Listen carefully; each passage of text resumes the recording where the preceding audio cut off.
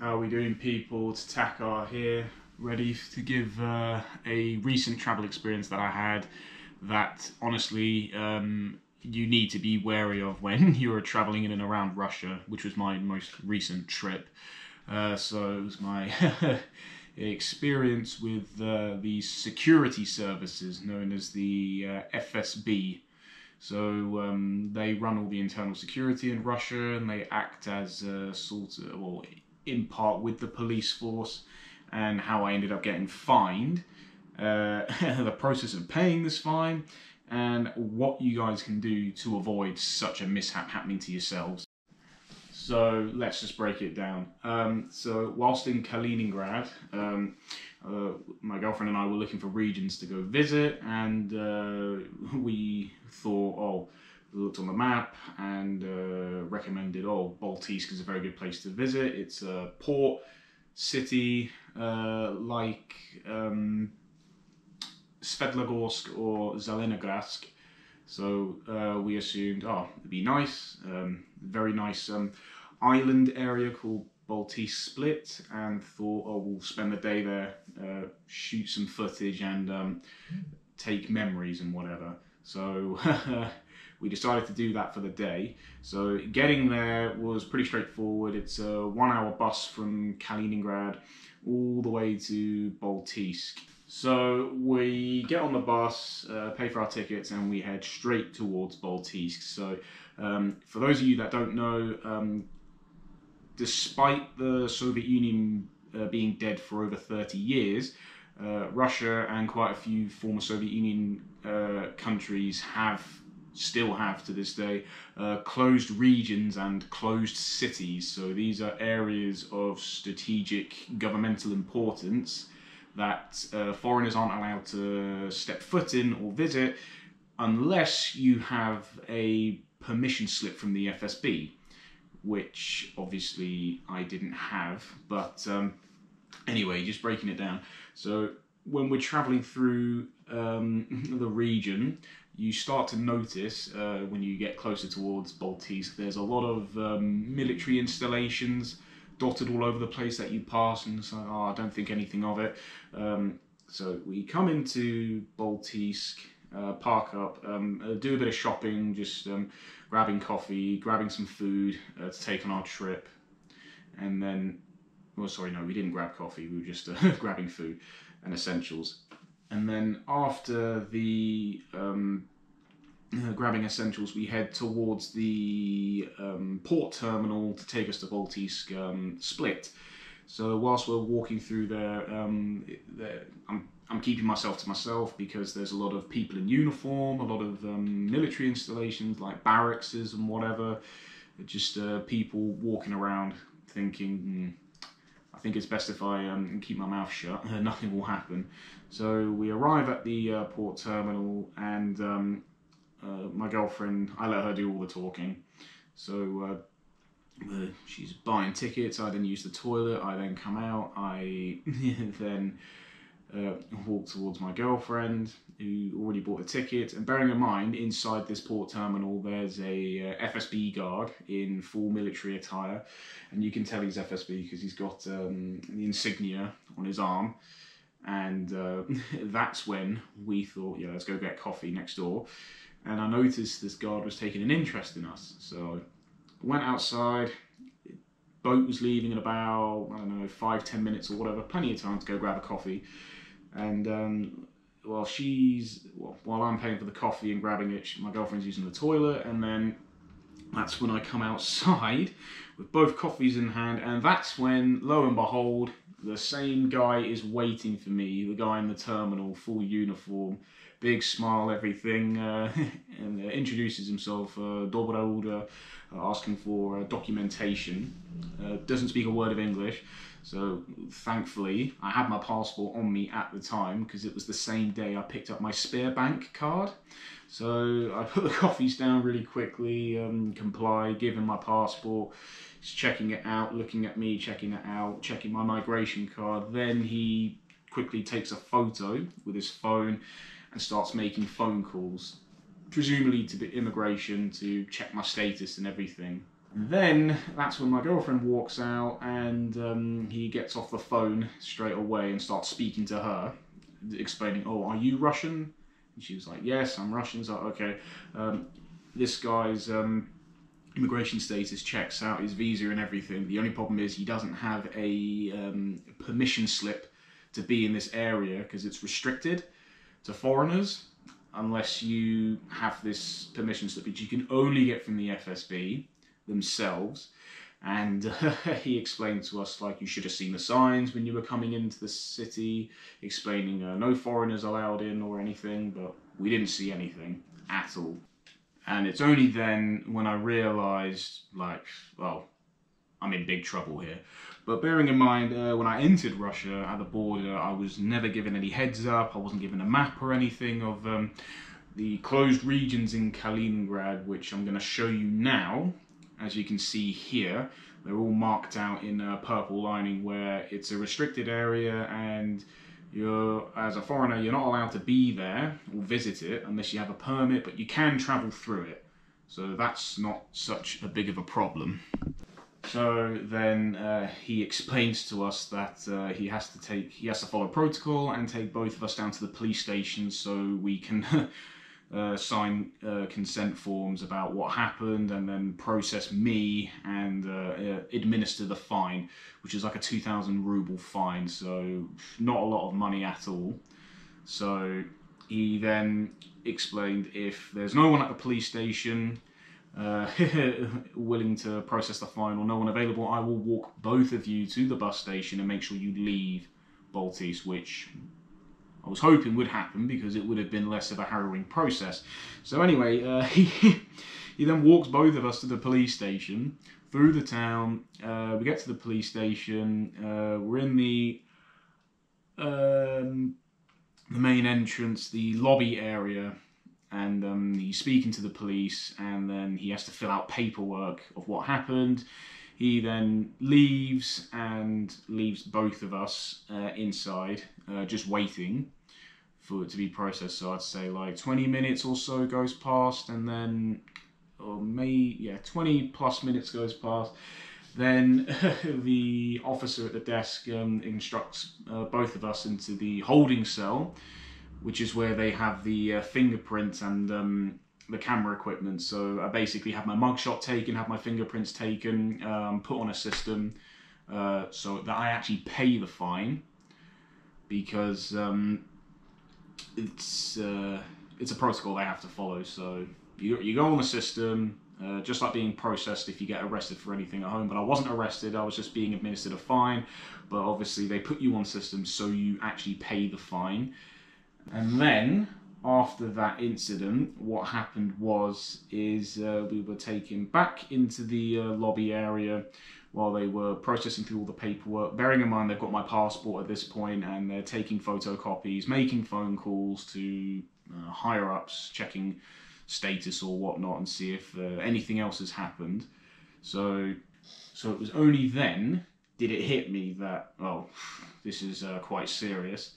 And I thought, oh, this is going to affect my immigration status, or I don't know, something might happen to me. They might take me somewhere else. It's like, it will be more than a fine or whatever. And then I'd say we were in the police station for a total of about an hour or so. So after they did all the paperwork, we were then taken into the office of the Deputy Chief of Police in Baltisk, where it was a blonde lady. She sat us both down, and then she had her counterpart with her, this big guy, and effectively read through all the paperwork and told us what we did, what to do, how to avoid it, and effectively I had to sign a consent form saying I had no idea, and I admit to I don't know, being in a restricted area without a permission slip or visitation permit, which is essentially what I got processed for, but I had to write all of it in Russian, which I can't really do in Cyrillic, so my girlfriend had to do everything on the phone and then like follow me and like help me write it, and then sign off paperwork, and that was it. Then after signing that paperwork, it all goes on the computer system, and then at this moment I'm thinking, right, they're going to administer the fine or whatever, thinking cash card or anything, because I've just got my spare bank card, but they said, oh no, you have to get a piece of paper printed off with a QR code on it, and then you have to pay it through your banking app, or you go to an ATM, scan it, and then pay through there, because it's the official system for fines and paying utility bills and things like that. It's a governmental portal system, so they did that, but we couldn't do it on the day. It was on a Saturday, so they said, oh, the person who administers the fines and processes payment, she's not in today, you'll have to come back on Monday.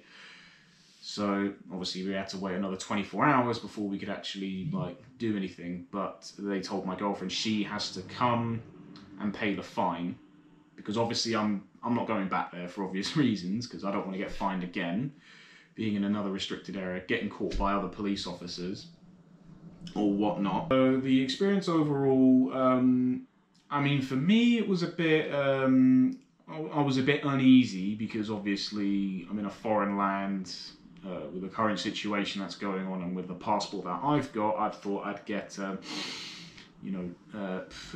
special treatment, but not the good kind of special treatment. But no, everyone was pretty professional. I mean, they weren't being rude or anything. They were just doing their jobs at the end of the day. And it was when they laid it down to me before we left that they actually gave us information pamphlet of where to visit in Kaliningrad and where not to visit in Kaliningrad, and told us you can travel through restricted areas, but you cannot stop, you cannot visit or do anything without the visitation slip. And they also explained that the fine that I got will not impact my immigration status, but, and this is a but, you can't get another fine like this within 1 year of it being administered. So from October 14th, 2022 to October 14th, 2024, if I get another fine like the one I got in Baltisk, that would result in me having my visa revoked, my visa cancelled, and basically being expelled from the country and banned from entry for, I don't know, 3 to 5 years usually, or it depends on how severe the charge is. But then now we get on to part 2 of actually trying to pay this fine, which is a bureaucratic experience in its own right, which as someone from the West, because if I got a fine like that, they would have just paid, we would have been able to just pay it on the spot, but clearly not here. So effectively what happened was, so Monday rolls around, Monday 16th of October, my girlfriend gets on the bus early morning because the police station opens at 10. She gets there for around, I don't know, 10:15, 10:30 or whatever. Ends up waiting about an hour to see the lady who processes the fines and everything, and then only to be told the computer system in the police station is it's not working, or it's undergoing a big IT systems upgrade or whatever. So, and there's nothing they can do on paper or anything like that. So it all has to go through the system, because you have to get this QR code. This little QR code on a piece of paper in order to pay the fine through the official payment system. And they were told her, oh, you're gonna have to come back tomorrow. It should be ready by then. So the 17th rolls round, and then same thing again. She gets there very early in the morning, only to be told, and bearing in mind it's an hour each way to get to Baltis by bus, only to be told, yeah, sorry, computer system's still not working. And then we haven't got a lot of time for this, because we're gonna be in mainland Russia, so we were getting a flight to Moscow in the coming days, by the end of the week. So they explained to us, it's not to worry. So this was the Deputy Chief of Police who we saw when signing the consent form and writing my name and whatever, and also giving us the list of where to visit and where not to visit. Explained to us, oh yeah, not to worry, what I can do is exchange, so they exchanged phone numbers, and basically said, The system is going through a major upgrade at the moment. So what we're going to do is, when it is ready, I will contact you and send you a WhatsApp link for payment, and then you pay it through your bank account, and then you have to send a screenshot to me, and then it will go on the official record. And in total, just to pay this one fine, it took 8 to 9 days to get it processed, because we were continually waiting for this lady to come back to us so we could just kept badgering her to get it through, until eventually she sent the payment link, like almost, yeah, like I said, 8-9 days after the initial incident, just to pay this like £15-20 fine. Ridiculous, but yeah, that's bureaucracy for you at its worst.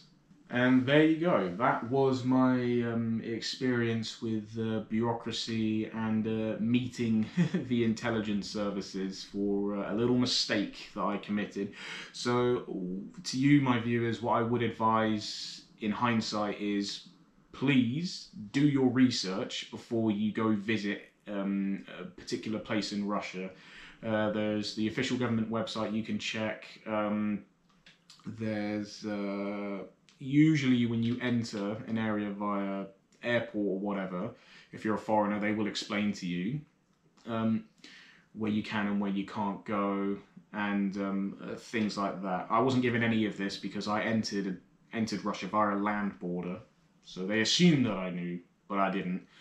But yeah, I would advise do your research, check in advance, and just double check as well, because you just never know. You just never ever know, and because usually you could try and avoid these situations like me if only I did my research. Oh, and yeah, one more thing: take your passport with you as well, or a form of ID. Ideally, your passport, because in case you do get stopped and you get asked questions by the police, FSB or whatever, usually a passport makes it so much simple and they'll leave you alone. But if you don't have your passport, you can be detained for who knows how many hours, and it can cause a boatload of problems. But yeah, so that was my experience, and I'll leave some links in below to give you some insight of how to check these areas and whatnot, and also links to help support this channel. So if you want to buy me a coffee, I'm more than welcome. Mine's a flat white with oat milk. Link to my Patreon, my PayPal, and also Cash App. So whatever you need to do, I mean, you don't have to, but your support goes a long way, trust me, and it really does help. And I will see you soon in the next episode.